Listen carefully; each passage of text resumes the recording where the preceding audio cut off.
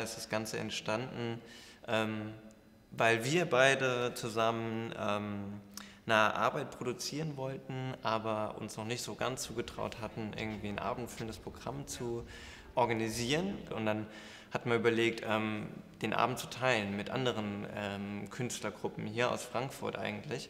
Ich glaube, so die Kernideen, Gedanken sind jungen Choreografen, Choreografinnen, für die Organisation zu übernehmen und wollten, dass mehr Zeit bleibt, um in den Austausch zu gehen.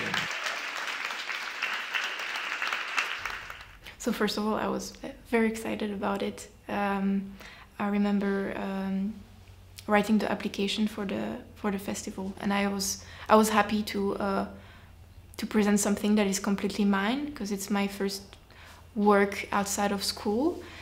Ich weiß nur, dass wir ein sehr gutes Gefühl nach diesem Festival haben und dass wir es sehr toll fanden, dass junge Künstler sich zusammentun, um gemeinsam etwas auf Beine zu stellen. Ich glaube, das Schönste für uns beide war dann auch einfach, dass nach eben diesen vielen Monaten Arbeit, die dann doch nicht so künstlerisch war, dann irgendwie zu sehen, hierher zu kommen, dass die KünstlerInnen dann alle hier waren und sich so gefreut haben, dann irgendwie nochmal was auf die Bühne zu bringen, und wie unterschiedlich auch einfach zeitgenössischer Tanz irgendwie aufgefasst werden kann. Also dass alle haben diese Blackbox, irgendwie ein Maximum von 20 Minuten und 5 TeilnehmerInnen, und dass da 7 so unterschiedliche Sachen bei rumkommen können, war, glaube ich, so am spannendsten.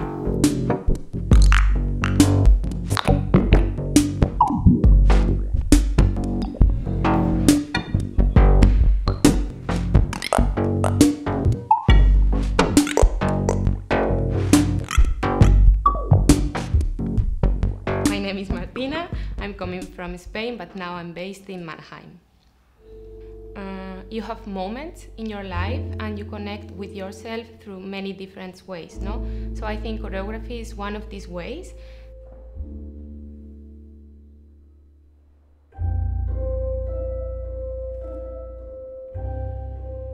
I don't define myself as a full-time choreographer, but if I have to investigate what's going on inside me, who I am right now, no? I use choreography to try to find it, because you never find anything actually.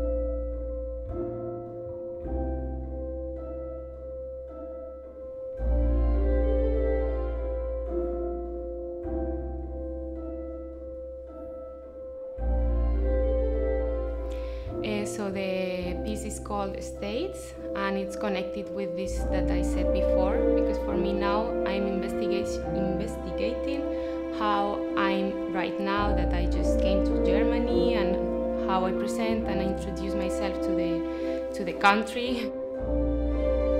The music is from my father, and also we used it in another piece, and it was about migrations.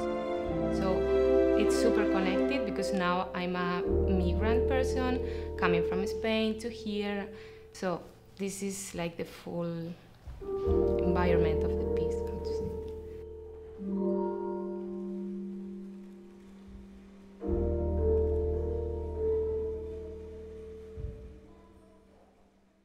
Mein Name ist Valeria Liptschanskaja. Ich bin geboren in Kasachstan, Karaganda, und bin mit 7 nach Deutschland gezogen. Unser Stück heißt Sahara. So ist auch der Titel der Musik. Und das hat uns eben auch zu den nordafrikanischen Folklore-Tänzen gebracht, mit denen wir uns beschäftigt haben.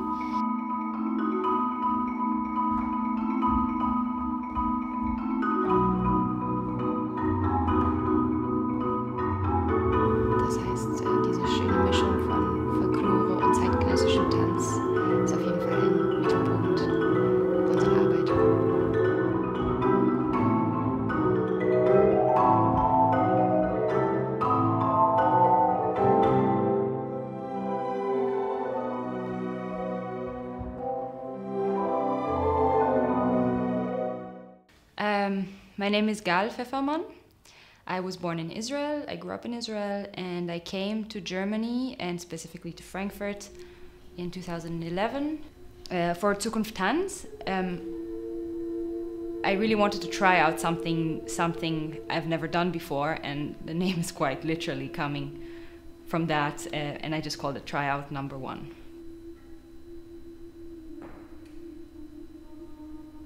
Generally, I'm interested in interdisciplinary work, and also to create space where people, usually through trying out things they're not used to do, perform something very personal and very fragile.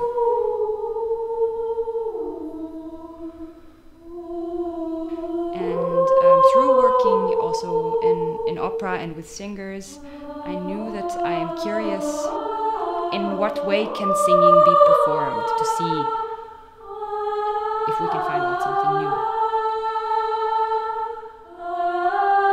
And then my collaborators, whatever they bring into the process is also what it is on stage in the end, and the piece would not exist without them. My name is Sandra Domnik, and I am originally from Russia, Moscow. I am based in Frankfurt for past 7 years. And I am Maria Kobzeva. I'm from St. Petersburg, Russia. So for this festival, we premiere our work that's called Patterns of Perception.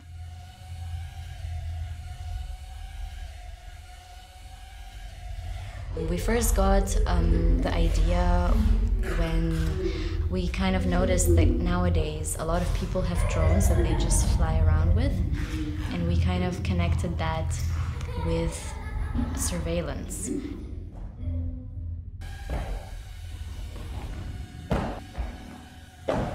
In our home country, in Russia, over the pandemic, there was already a lot of security cameras. So, and during the pandemic, what they did is they spent a lot of money to install amazing facial recognition algorithms, and they used it like to track sick people where they go, but as well they use it now for political oppression, because there's been some protests happening in the country.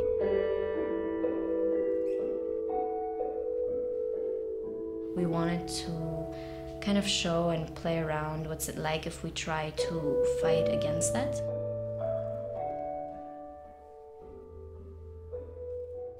Also mein Name ist Hendrik Hebben und ich komme ursprünglich aus dem Saarland. Mein Name ist Grutzka, ich komme ursprünglich aus Koblenz. Ich bin Moritz Fabian, ich komme ursprünglich aus Köln. Wir haben vor 2 Jahren angefangen, das erste Stück zu machen und haben ein kleines Kollektiv gegründet und haben uns eigentlich von vornherein darauf bezogen, dass wir soziopolitische Kunst machen. Immer in Bezug zu politischen Themen, aktuellen Themen auch. Julian Assange founded WikiLeaks, where he provided classified information on surveillance programs carried out by the US government. He's being prosecuted since 2013.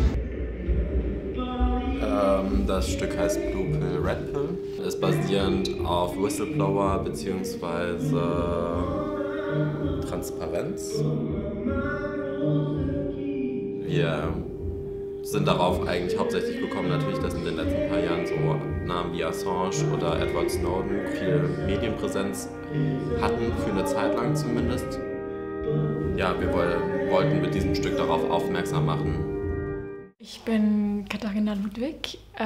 Ich komme eigentlich aus München und wohne aber und arbeite von Wien aus. Mein Stück jetzt für Zukunft tanzt heißt Out of Balance, und das beschäftigt sich eigentlich mit der Schwerkraft, besonders wie sie imaginär wirken würde, wenn man sie shiftet, also wenn sie nicht nur nach unten uns zieht.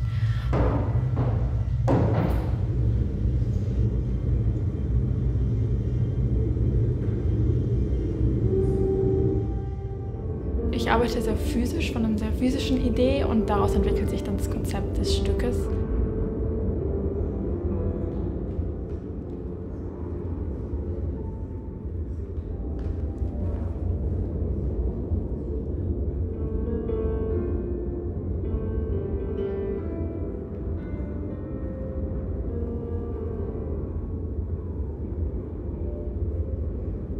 So So, my name is Clara. I come from Switzerland. I am currently based in Frankfurt, Germany. And I consider myself as an artist, but I cannot specify what kind of artist I am yet. So I'll be dancing my solo that's called Pink, Yellow and Lots of Blue.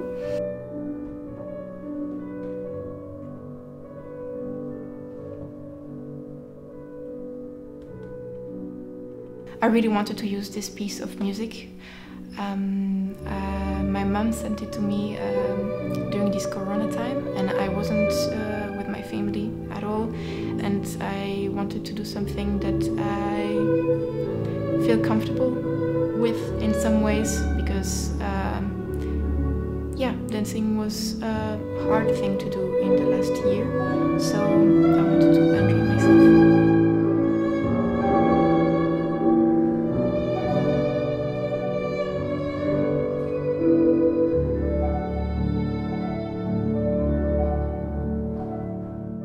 Die Planung und die Organisation eigentlich von diesem Festival haben wir schon Ende letzten Jahres begonnen. Das heißt vor der ganzen Corona-Zeit. Und als dann aber klar wurde, dass das Ganze irgendwie eventuell gar nicht stattfinden wird oder sehr schwierig wird, haben wir uns, glaube ich, in erster Linie gesagt, wir machen jetzt einfach mal weiter. Als dann klar war, es kann gehen, von 10 Quadratmetern wurden 5 Quadratmetern und Lüftungssysteme wurden entwickelt, Hygienekonzepte wurden entwickelt, dann war für uns halt einfach die Aufgabe, bestand darin, irgendwie das so angenehm und sicher zu gestalten, wie es nur geht für die Teilnehmer, Teilnehmerinnen. Was natürlich echt schade ist, dass wir eine limitierte Sitzplatzanzahl haben. Also das Gallus-Theater kann normalerweise 200 Personen fassen. Jetzt sind wir bei 58, weil wir haben nur 2 Spieltermine und das war es dann auch für das Jahr. Das wäre halt wirklich schön gewesen, hätten wir noch mehr Zuschauer reinbekommen. Und dann gab es eben draußen, haben wir so ein paar Fragen vorbereitet, die dann einfach die TeilnehmerInnen in einen Austausch bringen sollten. Das waren Fragen wie irgendwie über Fördersysteme oder wie das die Netzwerksituation unter den KünstlerInnen in den jeweiligen Städten ist. Wie hat die Corona-Situation für die Arbeitsweisen auch bereichert oder limitiert? Das waren spannende Antworten, weil es ist wirklich für jeden so unterschiedlich, wie man diese Zeit empfunden hat.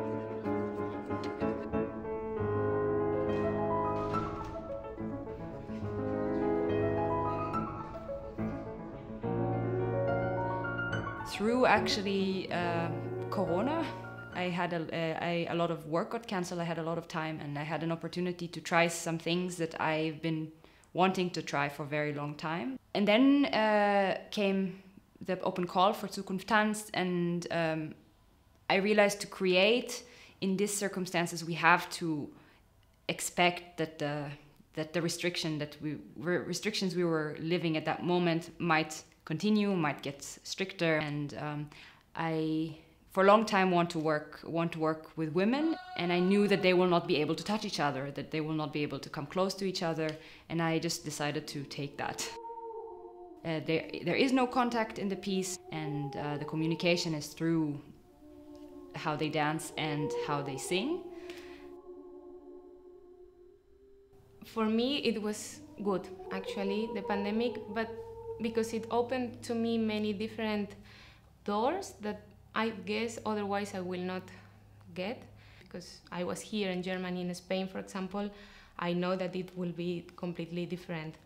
Also zunächst einmal haben wir gerne auch irgendwie viele verschiedene Künstler gemeinsam im Projekt. Das hat sich diesmal einfach nicht ergeben. Also wir sind ja nun schon mal zu dritt. Es ist ja auch schon schwer genug zusammenzukriegen. Und unter diesen Bedingungen war uns klar, dass wir jetzt nicht irgendwie 12 Leute in einen Probenraum stecken können. Ja, also die erste Stückidee dazu ist schon im Januar entstanden in Freiburg. Das war aber alles dann in der Zeit von der Pandemie. Und dann habe ich versucht, mit einer Tänzerin, mit der ich in Freiburg zusammengearbeitet habe, über Video weiterzuarbeiten, ein bisschen an dieser Idee. was aber nicht ganz so gut geklappt hat. Also für mich hat schon viel dieser einfach physische Austausch gefehlt und dadurch bin ich auch in meinem kreativen Prozess nicht so viel weitergekommen. Also ich kann dann wirklich nur im Studio, wenn wir alle zusammen sind, an der Idee weiterarbeiten.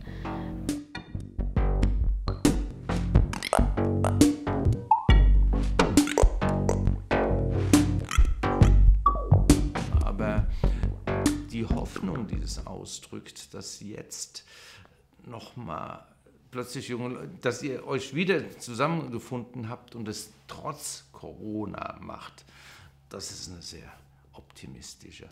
Also ich glaube, was einfach auch so mit eins der für uns schönsten oder spannendsten Sachen war, dass einfach die ganzen TeilnehmerInnen einfach so gefreut haben, hierher zu kommen und sich auszutauschen und mal wieder was zu machen. Das, auch zu hören, dass viele einfach das Festival auch als Anstoß genommen haben, dann wirklich mal ihre Ideen umzusetzen, die irgendwie vielleicht schon seit mehreren Monaten oder Jahren sogar im Kopf herumschwirren. Ich finde auch toll, dass ihr die so ineinander vernetzt und dass man Gespräche darüber führt und so ein Austausch auch ist unter den Jungen, weil es ist nicht leicht, auch, das weiß ich auch von ganz früher und meinen ganzen Erfahrungen mit den jungen Tanzkompanien, erstmal auch ein Gesamtprogramm auf die Bühne zu stellen, ist auch nicht so ohne.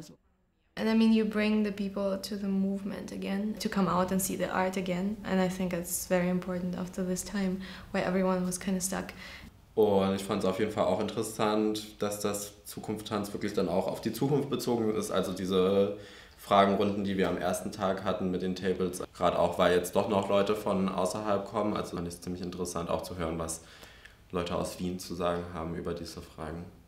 Ja, und auch nach Frankfurt zu kommen und wirklich nochmal hier intensiv eine Woche zusammen zu sein, was davor auch schwierig war, alle gleichzeitig zusammenzubringen. The communication that kind of opened up kind of started a small support system between people in a similar situation of their career. I hope that ZUKUNFT TANZT could go on, and I think exactly something like this to kind of fill a role of a space for young people trying to start something from zero and have no experience and wanting to help each other and looking for who can they call for help. And I feel like I didn't have that before, and I hope that we can continue grow and maybe help more people, help each other, help ourselves. Yeah.